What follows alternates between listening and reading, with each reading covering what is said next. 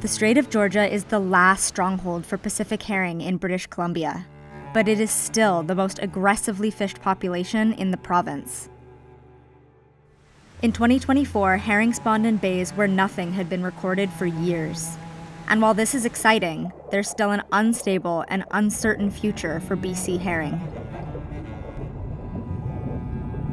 There was a rich Indigenous fishery for at least 3 millennia. First colonists get really to Vancouver area in any numbers in the 1860s, and then we've got key species gone from that environment. By the early 20th century, we've lost 99% of everything. Taking away more and more of our food. Our herring are being taken away, and our salmon was taken away. We really feel that this is a genocidal action by the federal government against our people.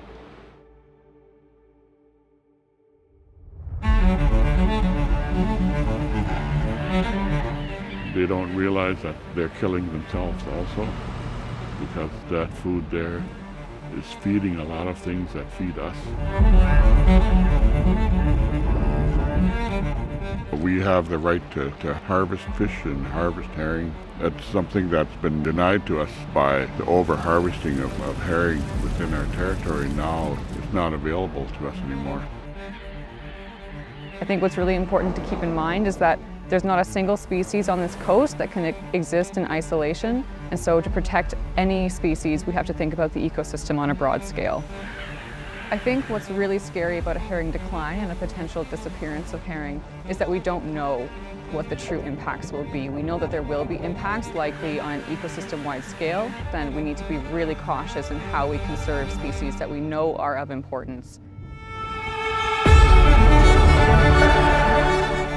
And it's really clear what happened, right? It's not climate change, it's not some miraculous event, it's the onset of colonization. Baseline is shifting downwards, right, to a depressed ecosystem state. When DFO says that herring numbers are at historic heights, they're comparing it to the early 1950s, when herring had already been intensively fished for nearly 50 years. For the most part, it's still getting worse, not better, right? Maybe there's some portions of the Salish Sea where things are actively improving, but for the most part, things are not. I believe in sustainable fisheries, but I do think we need to look at it with a greater precaution. You know, why fish a fish that's at the base of the ecosystem for very little return?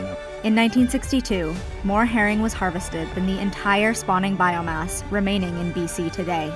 We cannot keep operating under the assumption that herring numbers used by fisheries management today are what will foster healthy ecosystems into the future. We need urgent action now to protect herring and all they uphold. Join us in calling for a temporary moratorium on the gillnet and seine fishery in the Strait of Georgia to protect herring for future generations.